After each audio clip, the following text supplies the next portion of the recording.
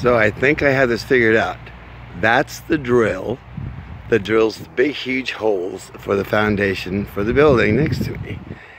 These are the beams that are going to be around the edge of the foundation,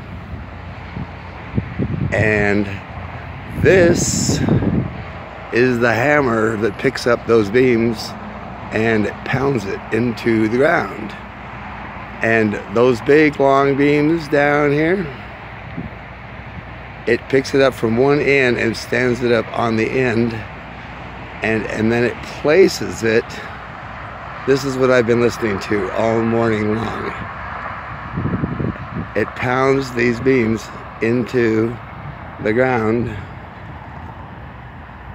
and they're going to do it all the way around this whole thing. That's the west side.